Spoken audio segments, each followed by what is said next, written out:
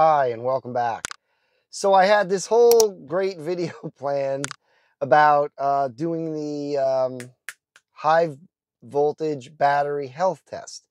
And I totally messed it up. It was a fail. It took all weekend. So I figured I'd post this video, one, because I promised to post a video about the battery health, but more importantly, I can give you tips to avoid, to not make the same mistakes I made and waste the whole weekend, okay, which is what I did. So let me tell you what happened. So Friday at around 8:30 at night, I had the car at about 20%, 19%, which is really good because you have to be below 50% charge and plugged into your level 2 charger in order to start the test. So that was all good, right? So I plugged it in, I started the test. It was very easy to get into service mode. So I did that. I got into service mode. I started the test. It gave the warnings. There's a procedure you do, and I'm going to redo the test at some point in the next couple of weeks, and I'll have a video about it. But anyway, so I ran the test. This is at about actually 8:30 at night, Friday night. So the battery drains and it says it can take up to 24 hours. Well, Saturday morning, I get up at about 8:30 in the morning, so roughly 12 hours later, and I look and it's down to 7%. Everything I read said when it gets to 5%, it's going to do the charge, start charging to do the test. Well, I remembered, I said, oh no, I have scheduled charge set. So it wasn't going to charge till 7 at night Saturday. So I said, well, I don't want that. Let me go turn off scheduled charging while I'm thinking about it. And I thought when I restart the test, it's already discharged at 7%. It'll pick up. It shouldn't take long to discharge. It'll charge. We'll be fine. Well, what happened was I got in the car. I exited service mode. And then I went and turned off scheduled charging. As soon as I did, the car started to charge automatically. This was my big mistake.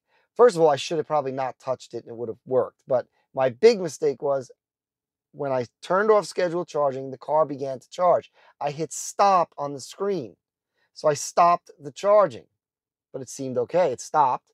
I went back into service mode, and then I restarted the test. It started the test and it was beginning to discharge. And then I went about my day Saturday. I was doing running around. I was, in a different car, doing my running around for the day. And it got to 5%, and then it was going between 5 and 4 all day long. It never charged. And I got home and I said, well, let me let it go. Maybe it wants to sit at a certain level before it's going to charge. I don't know. So I let it go. And then at midnight, Saturday night, so now hours and hours, a whole day wasted. I realized, wait a minute, when I hit stop, I don't think it's ever going to charge again until I pull the cable out and put it back in the car. So at midnight, I came out to my garage, I pulled the cable out, put it in, and looking through the window, I saw the car began to charge, and it was in service mode. So I said, great, it'll finish the test now. It's charging up. Well, what happened was it just did a normal charge. And it charged the car. When I woke up, it was finished. It was at 90%, which was where I had it set at. It didn't do the complete charge. It did not do the health test. There were no results. So it was an epic fail on my part. So here are some tips. If you're going to do the health test, before you even start, 1, turn off scheduled charging.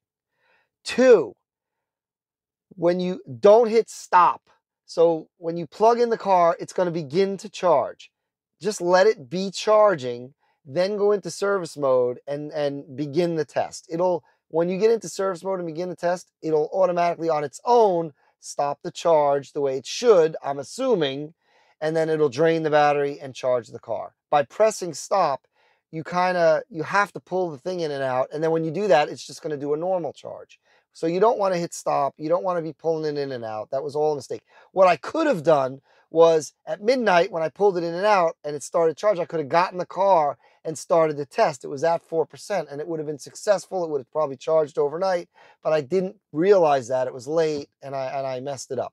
So again, make sure you have scheduled charge off before you start the test, and don't hit stop when it begins to charge. And when you plug it in, it begins to charge. Get right in the car so it doesn't charge too much, because remember, you got to be below 50%.